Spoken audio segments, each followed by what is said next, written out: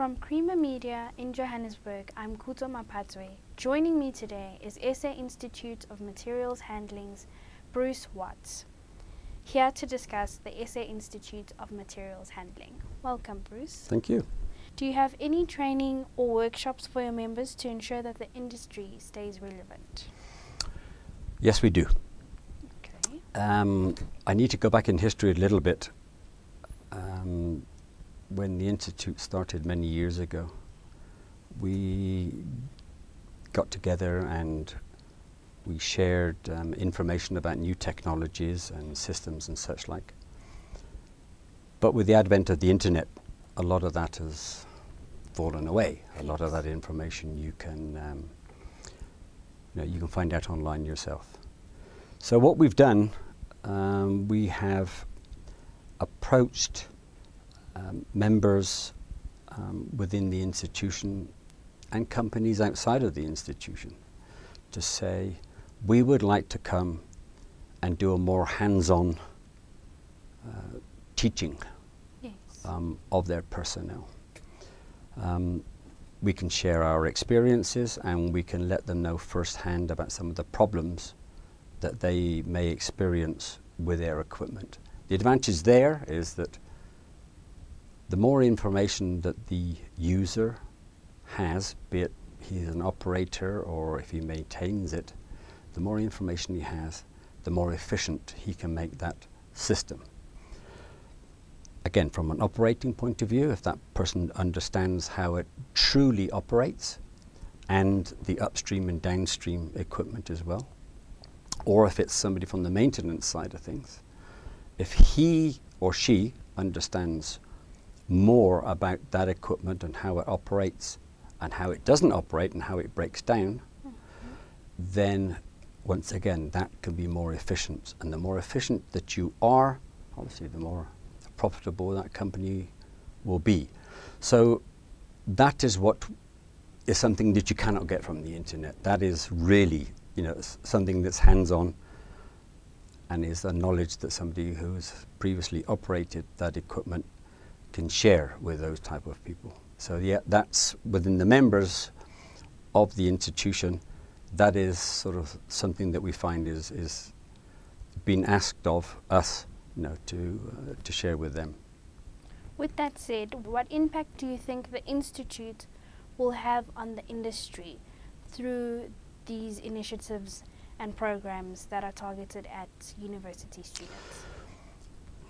Obviously then, as an institute, we are trying to get new blood into the materials handling industry. Not just the materials handling industry, maybe the engineering industry in general. So what we have embarked upon is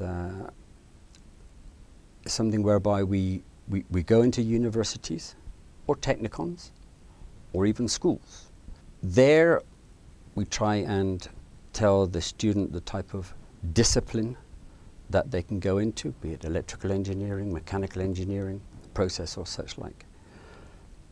Once we've made them aware of that, we can say, look, if you go down the mechanical engineering route or the electrical engineering route, there's also materials handling that you will find very fulfilling, it's very challenging, and then we explain to the student materials handling is not just about mining and such like.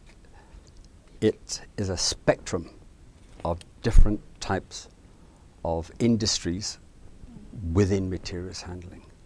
You get the unit materials handling, which is the airports, food industry, recycling or whatever it may be. And then you got the bulk side of things, which is traditionally the mining side of things. So we say to the students, materials handling is a big field. It can offer you a lot. Yes. Hopefully, then we can assist them in getting a career in that industry, and then getting new blood into the Institute of Materials Handling, so that they will then take over what we have been doing later in their lives. So, you know, to increase the visibility of the materials handling industry is something that is important at the moment, because, you know, I think a lot of people think it's just one particular facet, materials handling, and that's mining or such like, and it offers so much more to the students, and that's what we're trying to do. Also joining me today is Adi Fratella, who is the chairman of the SA Institute of Materials Handling. Welcome, thank you for joining me. Thank you. Okay, just to ask, what is the purpose of the Institute? I'd just like to go back in history a while, and the Institute was established in 1966. Okay. That's when it had the first meeting, and that's quite a long time ago. Yes. And I'd just like to read to you, I found some extracts out of some of the scrapbooks that we have, Okay. and this is the intended purpose of the Institute as it was in 1966. So, the stated purpose of the Institute was the dissemination of technical information on mechanized handling in all its forms, the training and encouragement of young members, and the giving of lectures and film shows, don't have many of those these days, on mechanized handling to other engineering or technical societies. I think that, 52 years later, Yes. we still have the same intentions, and That's that amazing. is what we're trying to do, and we certainly would hope that we're able to carry on doing that for another 50 years. That's good. And how do you plan to stay relevant in the industry in terms of the services that you offer? That's a little bit more difficult. The first plan is that we can build on our membership so that we have an audience for what we want to do. We've tried many different type of events, and we've carried on with that, having what started off as a monthly talk, which we found was very poorly attended, and we've now changed to a quarterly full afternoon lectures, technical lectures in aspects of materials handling, which have tended to be successful, and we're certainly hoping that by attendance at these lectures, existing members and their guests will stimulate additional membership. Okay. What else can I tell you? We have very close associations with sister organizations, Okay. whereby we run conferences as well. We have a biannual conference called BeltCon, which is now in its 20th edition, so we've been going for 40 years with that, and it's a world-renowned conference. So yes, we will carry on doing that on behalf of our members. Yeah. That was Bruce Watts and Adi Fratella of the SA Institute of Materials Handling discussing the Institute.